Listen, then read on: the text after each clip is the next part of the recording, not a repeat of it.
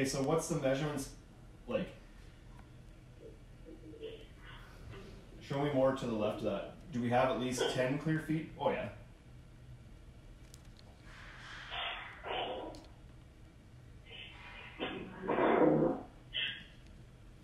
Yeah, so there's lots in there. Like there's probably what, 15 feet before that?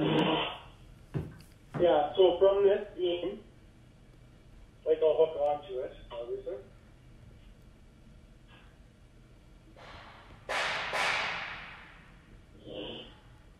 $17 feet. So maybe what we do with that thing is we build it out and use it as a shelf for the countertop displays.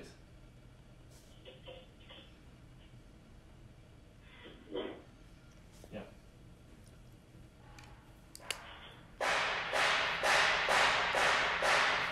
You know what I mean? Like the shelf for...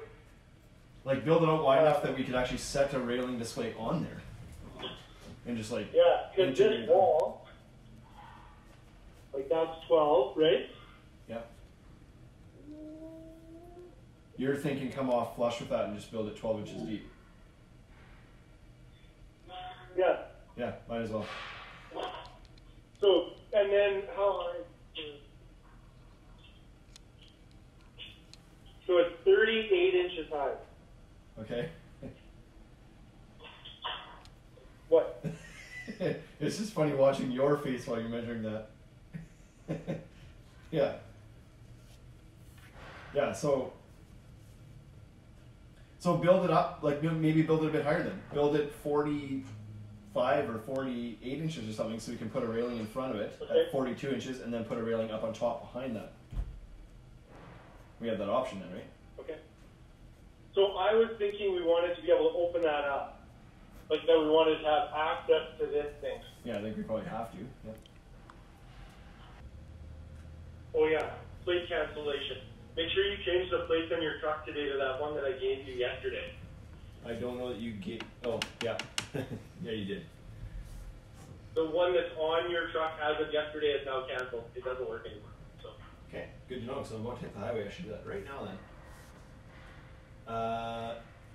Yeah, so like this is before, this still has a toy grid there, but that's the idea. This is a little like catwalk piece of decking. It's gonna be like 4.5 feet. That'll go to that, wherever that beam is. So there's lots of room there, okay. For real. Sorry, and, okay, and so should I do a bench there? Like if you, whatever idea you have in your mind, if you think it's like something that people look at and be like, ah, that's cool, can we do a bench in our place? Like, if it's that, then sure. Like you're thinking out of decking, like as if it was a deck bench? Correct, yeah. Like, sure. I was just thinking of like the best way to hide that without making it look like we're hiding anything, that's all. Right. The only thing is a bench sticking out there is probably going to prevent somebody from walking down that catwalk from the main deck area because the bench will be sticking out, but I don't know that that matters that much. Right. Okay, well, so draw a bench in there off of that column and then let me know if you like to look at that. And if you don't, then I'll cover it with drywall right now. But if we're not going to drywall it and turn it into a shelf, then so you're just gonna have to make that call because I'm literally leaving for, like, if I have to change the license plate, I have to do that right now, and then I'm leaving for Moose Jaw to go speak at SIAST. So that's from now, and then I won't be back for 3 hours. So if you're standing there wondering what you should do right now, you should just make the call. Okay, then my call is to leave it and build a bench out of decking and try and sell benches out of decking. Okay. That's my call.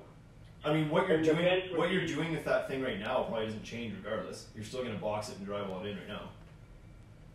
And then we can... Nope. If we're going to do it out of decking, I would just bring that out of 2x4s and then fasten decking onto it. Gotcha. Onto the 2x4s. I wouldn't box it in. Okay. I'll box in the column. Okay. But not the... Okay. You broke up a little bit there. But yeah, do whatever. Your call. Okay, sounds good. Alrighty. Love you, Ben. Okay. Okay. Bye. Bye.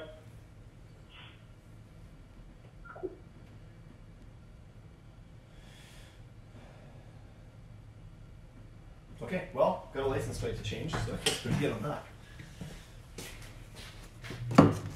Get pulled over halfway with this job. What do I need to take there?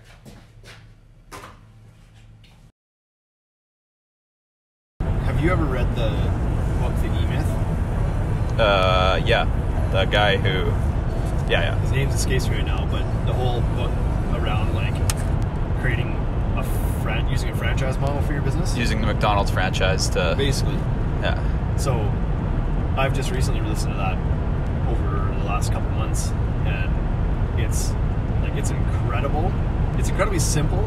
The ideas behind it, it's just hard to execute it, but it's just like, it makes so much more sense. So this company I was interviewing last night on the podcast has implemented that almost like full force for the last 7 or 8 years. The company's like 22 years old, and went for 15 years just like every flying by the seat of their pants. Yes, exactly. Like never knowing when the next job's coming in, having no cash flow. Yeah. Like turnover like crazy with employees. Just organized chaos. Like, how do you survive that way, right? Yeah, you don't. So he hung in there for 15 years and then decided like this is crazy. Went out and got a business coach who kind of aligned him with this whole, he called it like an EOS, entrepreneur operating system, but franchise model type business coach that helped implement all the systems and processes and everything in place. And so now for the last 7 or 8 years they've grown to be like the biggest deck builder in their market by far. They run like 6 crews. Their turnover is next to zero unless they intend to let somebody go. Or if somebody's moving out of state or something, like they literally get nobody that leaves that's because they're unhappy or not appreciated. And so the podcast this year was super like beneficial from a learning perspective on the business side of the business, especially as we're going through trying to implement that same kind of system right now.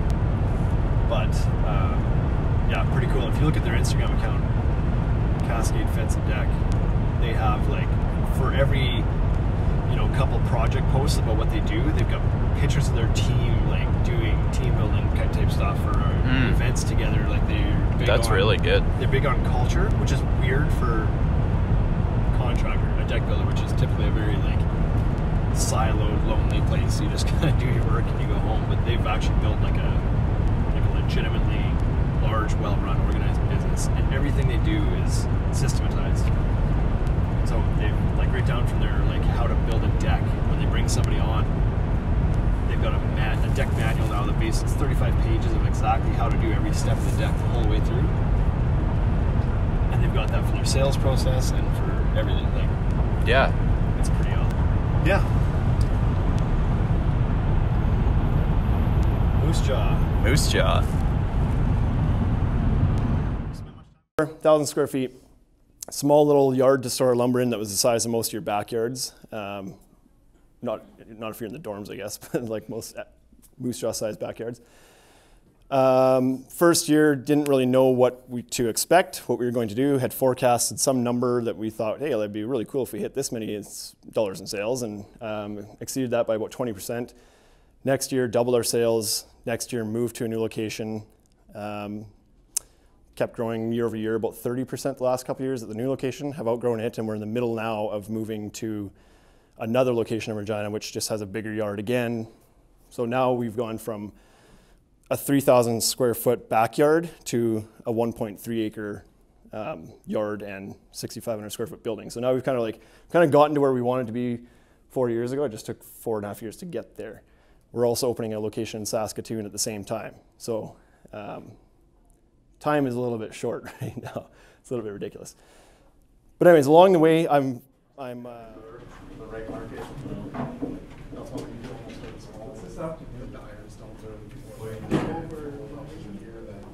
They have customers.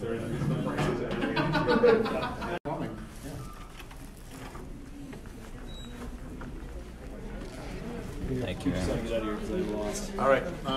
End of the hall, take a left. That'll take you down the stairs, and that's the side door right at Algoma and South Drive there. Okay. Thanks, man. a lot. Appreciate it. Yeah, it was nice to meet you, Royce. Pleasure meeting you. Yeah, take care. That's it.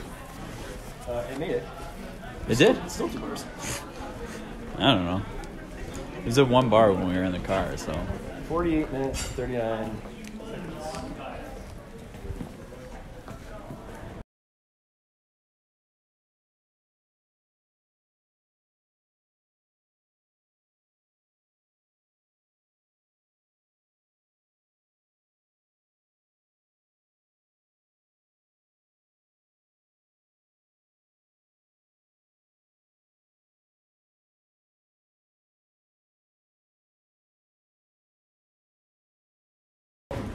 Does it feel like whenever you go and do a talk that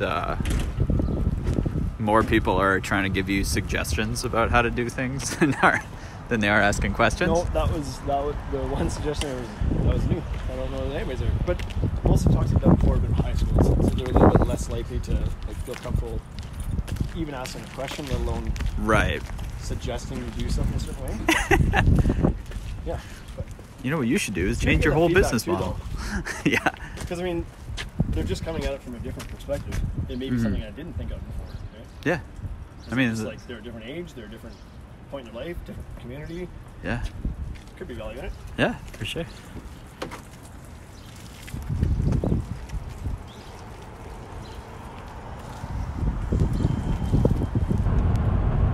So how'd the talk go? You liked it? Went well?